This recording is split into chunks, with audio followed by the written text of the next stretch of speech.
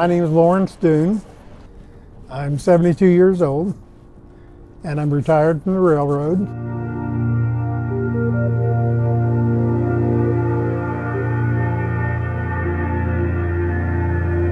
Retirement is, in my personal opinion, you're so much busier than you are when you're working.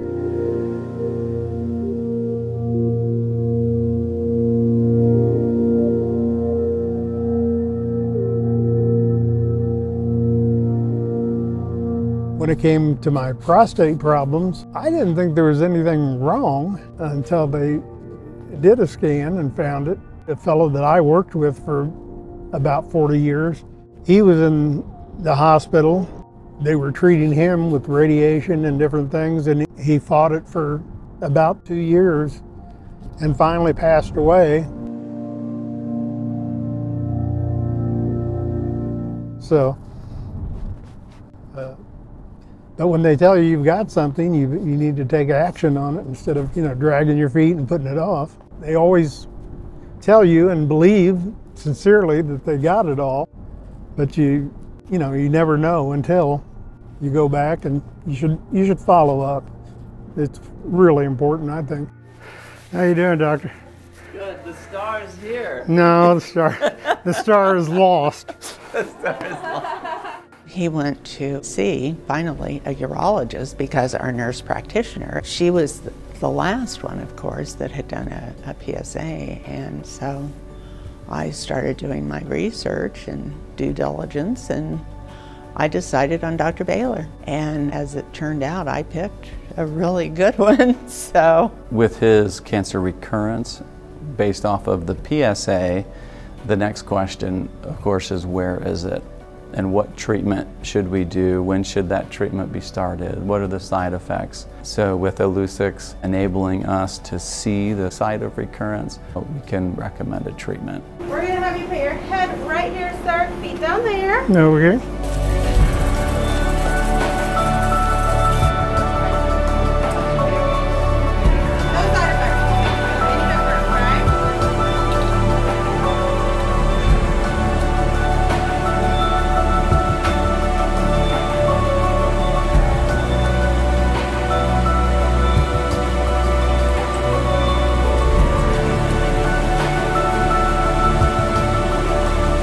With a PET agent that's molecularly targeted to a cancer receptor, it's a whole new day. Tracers, and I'm gonna give you a little more saline, wipe off your IV, and Now the questions will be, how do we adjust treatments? How do we adjust our standard paradigms for treatment? I've never been first at receiving anything. Maybe an F on my report card at one time or another.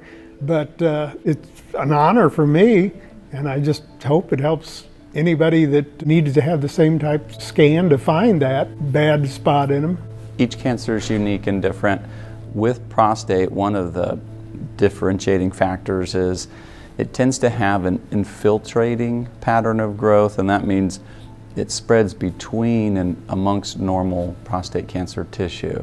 So it makes it very hard to image. Traditionally, the imaging technologies that have been available in radiology have not been very successful in finding the location of disease that you know from their blood test must be present. If you think of kidney cancer or bladder cancer, you see a spherical cancer lesion and it makes that easy to biopsy. But with prostate cancer, with its infiltrating pattern of growth, it's hard to see it on conventional imaging. I think the PSMA-targeted PET really has been a major advance, and if the clinician knows where the tumor has recurred, it empowers their treatment decisions for how to manage that patient's case. This place gives you a very comfortable feeling. I mean, I've never felt nervous here. It's just like everybody's so nice. Clearly, nobody wants to have prostate cancer, but if you're going to have prostate cancer, there's no better time to have it than today. The tools available now for diagnosing the disease and planning treatment are as good as they've ever been and are well beyond what was possible even 5 years ago. The exciting thing about the Telix product launch really is that this now brings this technology to the whole nation, so patients across the country will have routine access. To make those quality of life decisions, what to spare, what to preserve, or whether to take a wide margin in order to get negative margins. Of course, knowing where the cancer is and the tumor boundaries is critical. The fact that he can be a part of this whole thing and do something that's going to maybe help other people in the future, let them know that there are other things out there for them to do. I feel very excited. I really do. I'm hoping for a really good result. Get it, definitely. If it's available to you, go. I'll even come with you if you want.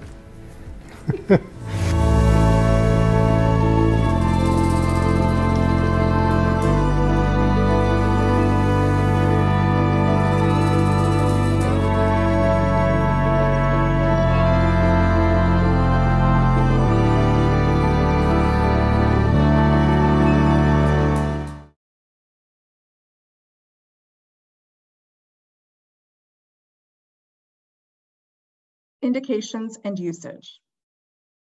Illuccix, after radiolabeling with gallium-68, is a radioactive diagnostic agent indicated for positron emission tomography, PET, of prostate-specific membrane antigen, PSMA, positive lesions in men with prostate cancer. With suspected metastasis who are candidates for initial definitive therapy, with suspected recurrence based on elevated serum prostate-specific antigen PSA level. Important safety information. Warnings and precautions. Risk for misdiagnosis. Image interpretation errors can occur with gallium-68 gozetotide, PET. A negative image does not rule out the presence of prostate cancer, and a positive image does not confirm the presence of prostate cancer. Gallium-68 gozetotide uptake is not specific for prostate cancer and may occur with other types of cancer, as well as non-malignant processes such as Paget's disease, fibrous dysplasia, and osteophytosis. Clinical correlation, which may include histopathological evaluation of the suspected prostate cancer site, is recommended. Radiation risks. Gallium-68 gozetotide contributes to a patient's overall long-term cumulative radiation exposure. Long-term cumulative radiation exposure is associated with an increased risk for cancer. Ensure safe handling to minimize radiation exposure to the patient and healthcare workers. Advise patients to hydrate before and after administration and to void frequently after administration. Adverse reactions. The most commonly reported adverse reactions were nausea, diarrhea, and dizziness, occurring at a rate of less than 1%. Drug interactions.